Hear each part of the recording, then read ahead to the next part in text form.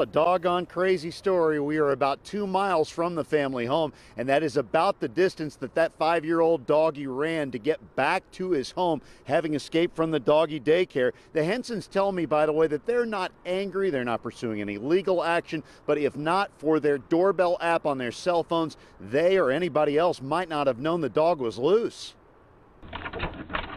Imagine being more than 1,000 miles from home and this sweet face comes to your door. And got that ding, ding. Jeremy Henson and his wife Sarah were on a getaway to Las Vegas on Wednesday night when their doorbell camera app notified them of motion detected on their porch.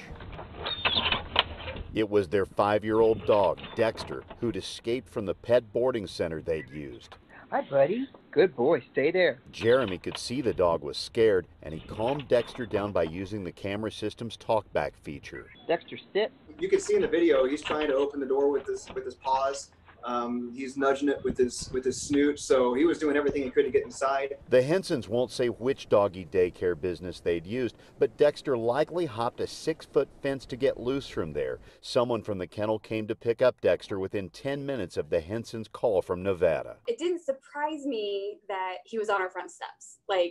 I was just more concerned that they didn't know. So I called him like, hey, my dog's on my front porch, but I think he's supposed to be there. Dexter takes Jeremy on a lot of early morning walks. The Hensons believe that's how he'd gotten familiar enough with the neighborhood to find his way home from 2 miles away. He has been kenneled in the past, hasn't had too many issues, but his older little brother is no longer with us anymore, and I think he used to be fine hanging out there with him. Jeremy and Sarah say they might not have known if not for the camera. Yeah, I'm just, curious to find out what their protocol is when a dog escapes, and see if that protocol was followed. And if it was followed, then I probably won't take him back, because if a dog escapes and they don't call the owner, then I'm not loving that.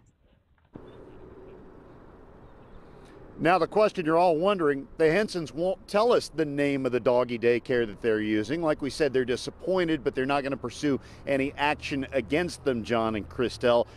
They say that their biggest concern is that was about the time the snowstorm was about to hit on Wednesday night. Of course, we got all this snow on Thursday. However, for that evening, if they hadn't alerted somebody, they're concerned that Dexter might have been stuck outside during the weather. Dexter knew where to go, though. He probably would have found a place to stay warm, right? Don't you think? I think he That's a would smart have. dog. That's Yes, a it smart is. dog. Good for Dexter. We may have some more snow coming our way. 2 miles. Yeah. Yeah, The dog right? figured it I out for want my 2 mama and daddy. miles.